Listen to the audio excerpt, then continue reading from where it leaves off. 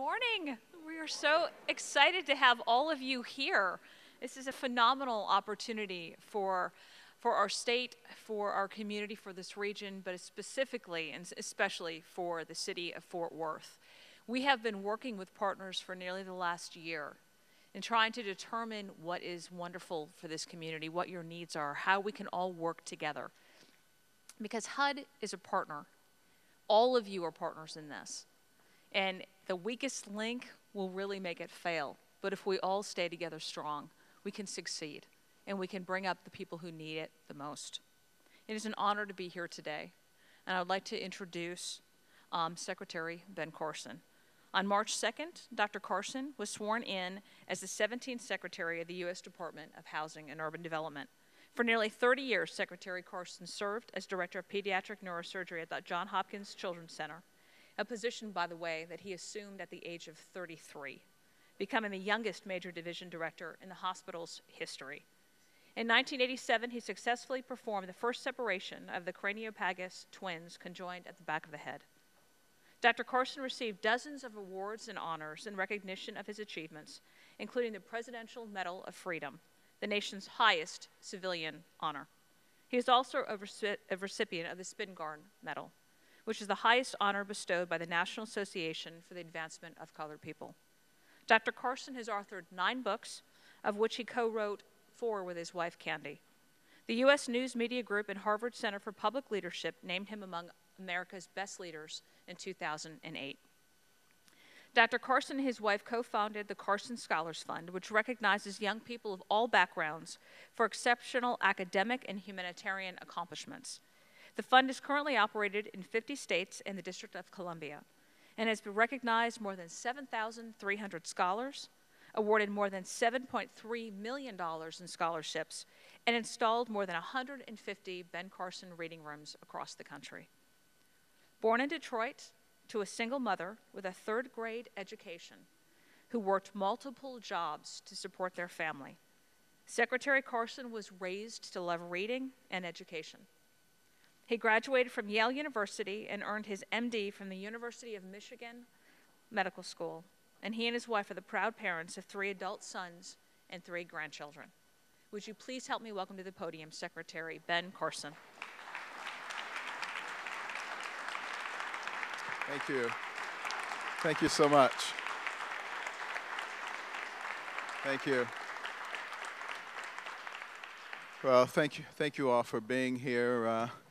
Thank you, Beth Van Dyne, for that wonderful introduction and the tremendous work that you've been doing to help get this thing started. You know, the whole concept of EnVision Center actually comes from the Bible. There's a verse in the Bible in the book of Proverbs that says, "Without a vision, the people perish." And, you know, there are a lot of people in our country who really don't have that vision of success anymore. They think success is for somebody else, and that somebody else is in control of their lives. And what we really want to do with EnVision Centers is bring the tremendous resources of this nation and the tremendous compassion that exists in this nation into juxtaposition with the need that exists in this nation. And there are a lot of people in our nation who have grown up in a system that hasn't really emphasized what is available to them.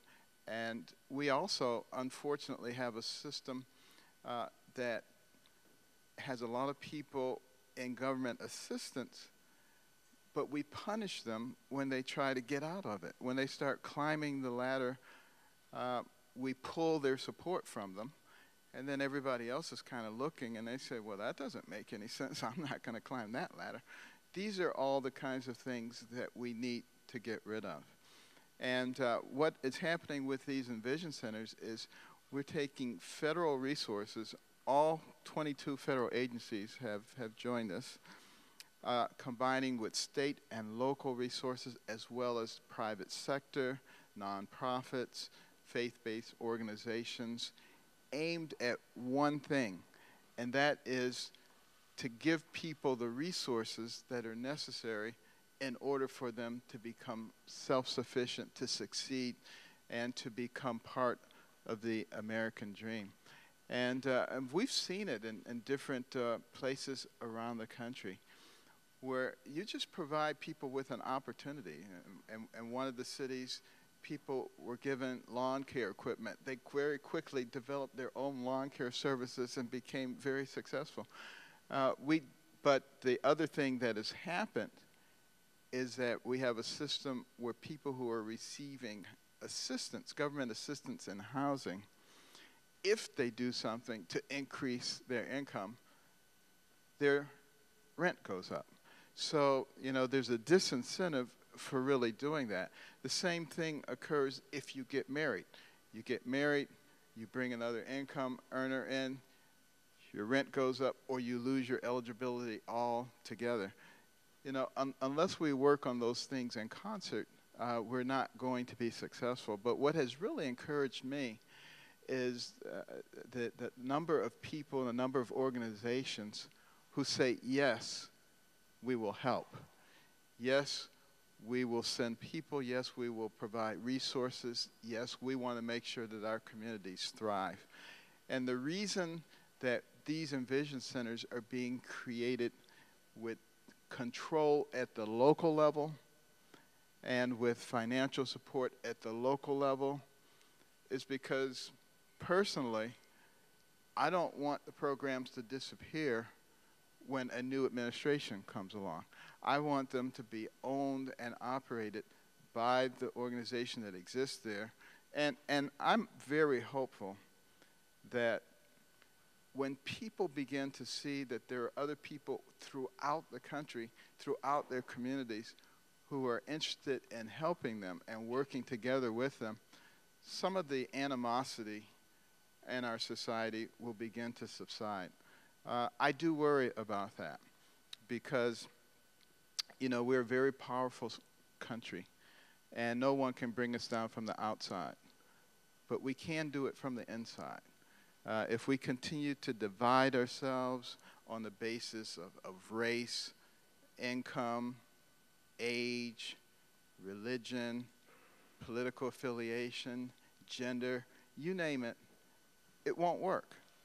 A house divided against itself cannot stand. Never has stood, never will stand. And so, we have to be willing to deal with these things, work with them, think for ourselves, extend that hand of friendship. And I want you to think about, here's an example of how this can work. We have a lot of single moms, and, they really are kind of stuck because, they have to take care of their children. Well, one of the federal agencies actually has a program in which they will come in and train elderly people in a multifamily complex on child care, and they become certified child care specialists. Now, that young woman has a safe place for her child to go while she gets her GED, her associate's degree, her bachelor's degree, becomes independent, more importantly, teaches that to her children so that we break these cycles of dependency that have occurred.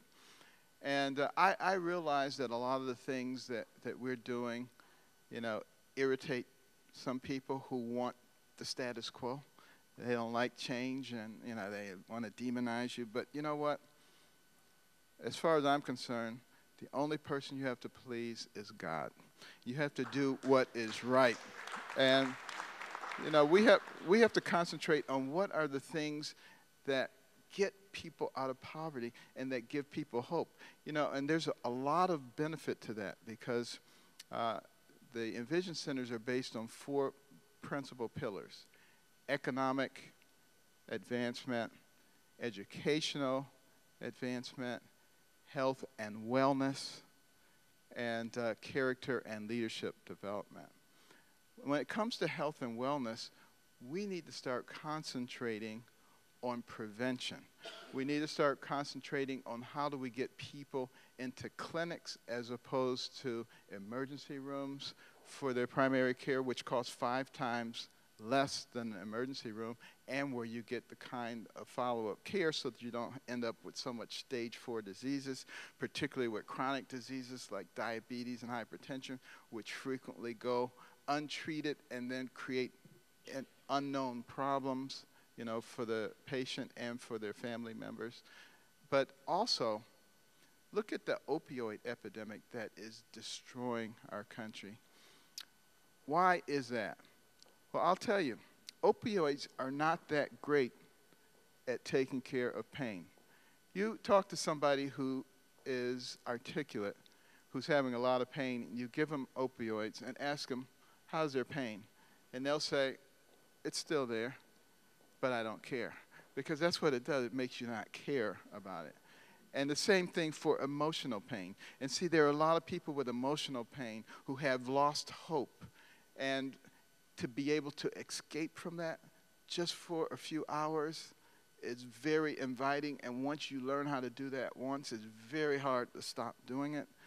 We need to understand that it's very easy for people in our society to get addicted. And let's not look down our noses at them. Let's realize it can happen to anybody. We all have needs. And what we really have to do is start figuring out, how do we give people hope again? How do we heal, you know, those deep wounds that have occurred in our society? I believe it is something that we can do. And unfortunately, in our country, you know, we've moved away from a lot of the values and principles that used to hold us together.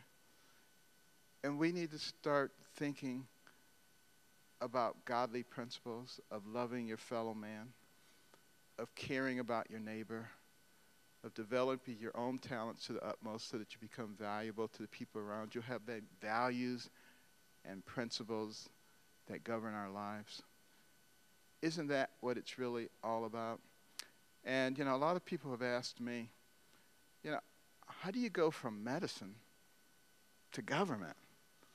And I ask myself that too. But no, but you know, as a pediatric neurosurgeon, I would spend hours and hours, sometimes operating all night to try to save a child, to try to give them a second chance at life.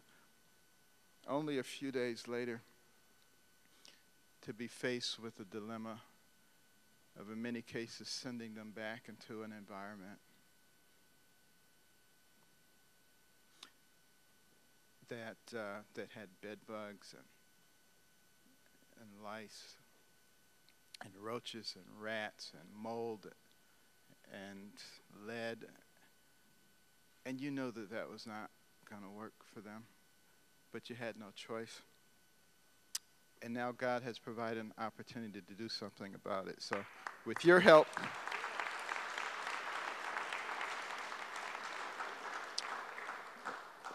with your help, with EnVision Center that will be coming here and in surrounding areas, we start concentrating on our young people and on empowering them.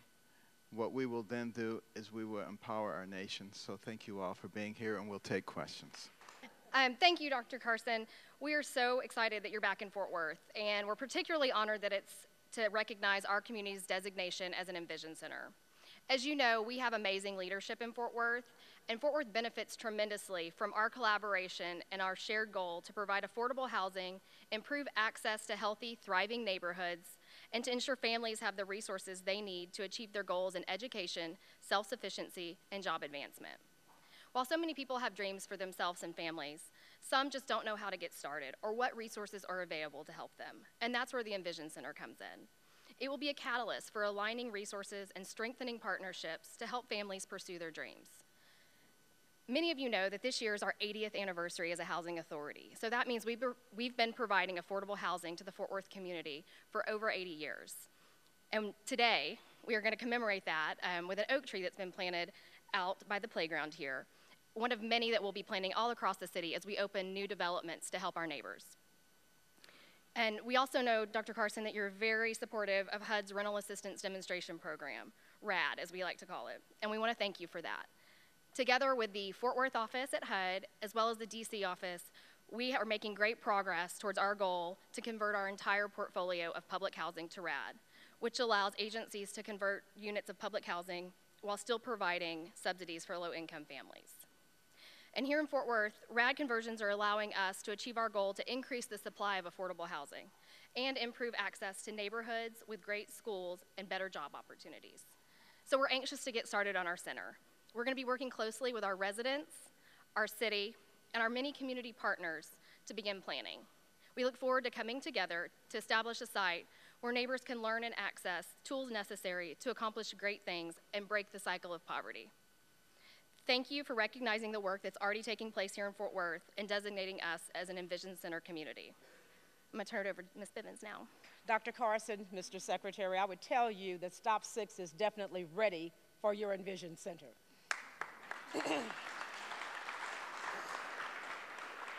I would dare say we will be more prepared than any of the other locations you've had, and I can prove that. I can prove it. I put some notes together. Mr. B, I brought my cheat sheet up here anyway. When I took you and your wife on a tour of Cavill when you were here before, you were impressed with that police substation that we had just opened. Well, that's collaboration with the Housing Authority, now known as Fort Worth Housing Solutions. When you take a look at the Stop 6 neighborhood that I grew up in, if you go by Dunbar High School, you will see a helicopter affixed to the roof of a hangar built by Bell Helicopter on a deal inked by board trustee Christine Moss. Of course, she's supposed to stand. And I see school board president Toby Jackson here too. I know Toby's in here, yeah. When you take a look at what's going on around here, we have more economic investment than ever before. People are building homes again, finally, in Stop 6. We had some detriments to development in our zoning, so we changed those. But they still couldn't come back because we had a lot of trash and things that needed to be collected. We actually hauled off 278 tons of brush and debris, put in 7,500 linear feet of new sidewalks. People feel safe. And we're doing things that make kids know we care about them. We also are installing security cameras, and they're helping us make some cases too. We have a new police chief who has reinvigorated our community policing policy. Joel Fitzgerald is in a training right now, but people know who their NPO is now more than ever before. He inherited the DOJ's procedural justice project. And because it was here before he got here, he hired somebody, boots on the ground, Joycia Johnson, to lead those community initiatives. Community and policing has not been new to us. We have our pastoral leaders, all the pastors and preachers, please stand, especially Bishop George.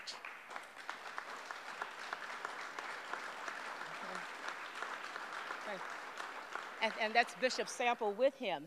What these guys have done since, I guess, the 80s is gone inside schools and help avoid violence. And so we're called MAC, Ministers Against Crime. Thank you, sirs, for being here.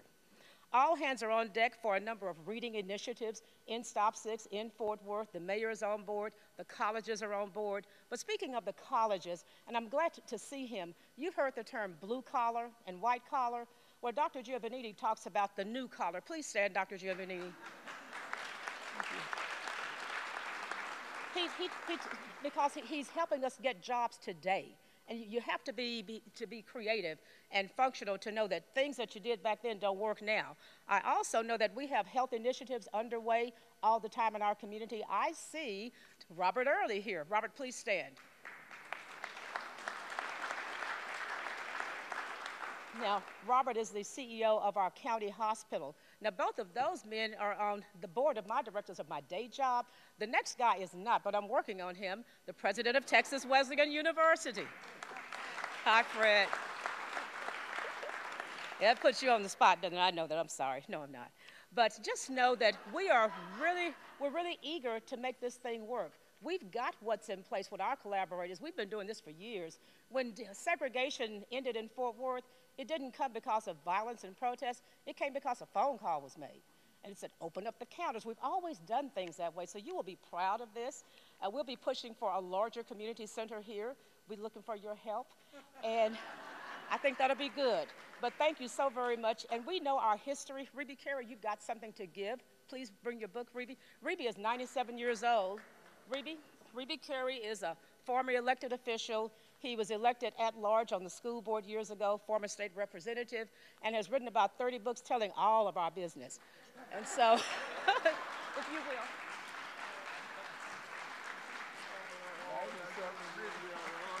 Give him the book. Give him the book. There it is. Uh-huh. There you go. Now send him this one. Oh, good. We'll give it to him again then. I mailed this to him when Okay. he first ran. I told Reba he couldn't talk. The magnified apex. Yes. That's all about Juneteenth. Oh, fantastic. And today is Juneteenth. Yes, by it the is. way. Yes, And- it is. They're going to take a picture. All right, they're going to take a picture.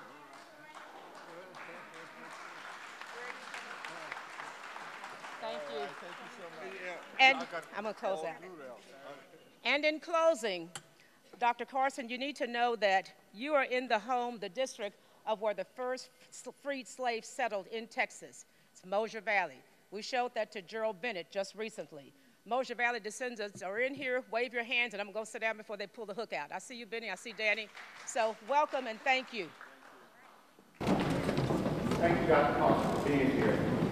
One of the groups that we've seen have a lot of struggles with fair housing, and that's those individuals who have been previously incarcerated. And with the fair housing, needing more fair housing, they're picking and choosing these sites, these apartments for these felons. How does an EnVision Center help those individuals? I know they came out with new guidelines, but how does this EnVision Center help them come back into the community and also find that available housing without being frustrated with what's going on in the market? Well, first of all, thank you for asking that question and being concerned about that particular issue because, you know, as a nation, we have 5% of the world's population and 25% of the prison inmates. And they go into prison, particularly a lot of our young men with no skills and, you know, no education. They come out with no skills and no education, so what do? They go back and do the same thing. That's why we have these high recidivism rates. And one of the programs through the EnVision Centers actually going into the prisons before they come out, establishing the relationships, beginning to do some of the training, working with employers, because it's not just going to be Section 3. It's going to be Job Corps. It's going to be a whole bunch of potential trainers and employers that we're working with, recognizing that that's how we change the trajectory for these individuals, and also looking at some of the former rules and regulations against having people who've been incarcerated, so that we need to recognize that, you know, I don't want to make excuses for people, but, you know, a lot of times we have young men who are growing up in a household, there's no father there, there's no father figure, there's no role model, their mother in many cases is the teenager herself, you know, and you have all kinds of negative influences out there. That's another area where the EnVision Centers come in, providing mentorship. Many studies have shown that young people who are disadvantaged, who have mentors, finish high school at a much greater rate than those who do not. And when we're talking about poverty in general, the Brookings Institute probably did the best study on poverty there is. And they concluded that there were 3 factors that would reduce the risk of living in poverty to 2% or less. Number 1, finish high school. Number 2, get married. Number 3, wait until you're married to have children. You do those 3 things, less than 2% chance of living in poverty. So what does that tell us? It tells us that we need to be looking at ways to increase educational opportunities, to encourage that, to increase family formation, and to increase responsibility. And those are the kinds of things that we're going to be aiming at doing. One more question, right here. Yeah, I was wondering if the EnVision Center would allow more people to convert the income that they use for subsidized housing, to convert that to home ownership. And for it not a token, but an active program that would actually put more persons on subsidized housing into actual home ownership. Yes. Thank you for asking that question. That's such an important factor. The average net worth of a renter is $5,000. The The average net worth of a homeowner is $200,000. That's a 40-fold difference. So we need to be looking at ways to get people into home, but it has to be done in a responsible way. The way it was done before with subprimes and all kinds of shenanigans actually cost people homes, particularly in the African-American community. We have fewer African-American homeowners than we did before the housing crisis. Because if you put somebody in a home they can't afford, not only do they lose the home, they lose their credit and they lose their future opportunities. So we have to be creative in the way we're doing things. One of the things we're working on is a program where you take part of the monthly subsidy. If you're getting government assistance, it goes into an escrow. That escrow is used to take care of the routine maintenance of that unit. So if there's a lot of routine maintenance, the screens always have holes poked in them, the lights always have to be changed, you're always calling the plumber, that escrow is not going to grow much. But what happens if you start thinking like a homeowner and you start taking care of those things? You lift the lid on that toilet, you say, oh, that little thing's bent, I'm going to fix it myself. Believe me, that escrow continues to grow, and then if you leave assistance in a prescribed number of years, you get all that money for a down payment. Because, see, that's the big hurdle. There are a lot of people who work hard and they're able to keep their head above water, but they'd never be able to accumulate that down payment. If that's provided, they continue to work, things really begin to happen in a very positive way for them. Those are the kinds of initiatives that we're working on right now. We're really looking at this thing in a very holistic manner because the real goal here is to empower people. Think about what happens. For every person that we get out of dependency, that's one more person we don't have to pay for, and one more person who becomes a contributing member of society who may discover a new energy source or the cure for cancer. We can't afford to throw any of our people away. Thank you so much.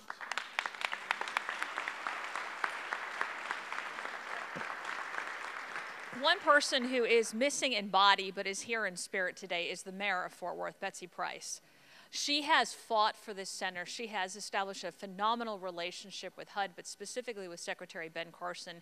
And in fact, when the application for this center came up, she personally handed her commitment letter to the secretary. So I want to make sure that we recognize all of the work that this mayor and this council have done to get this center here today. The city of Fort Worth has been wonderful. They've helped put this whole thing on. I want to thank all of you for coming. I know that we have a round table, and if you had had an invitation to the round table, it's going to be in the room behind us. At this point in time, I don't think we have any more questions. So thank you all for coming, and we'll see you soon. Congratulations.